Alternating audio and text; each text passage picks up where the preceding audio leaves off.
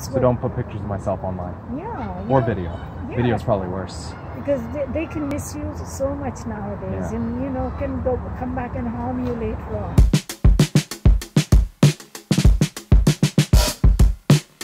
So I just got to Walmart and I'm here to do my aunt's monthly shopping. Nobody else in the family really talks to her, so I'm kind of the only person here who can run her errands or get her food and stuff like that. She's got me this giant list here.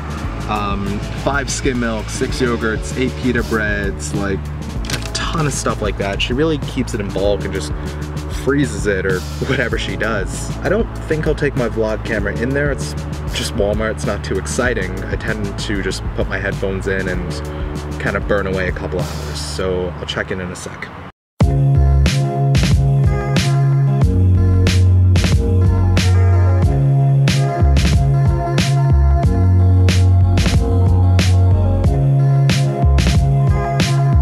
I don't really want to be spending the entire day running errands, but I don't have much of a choice.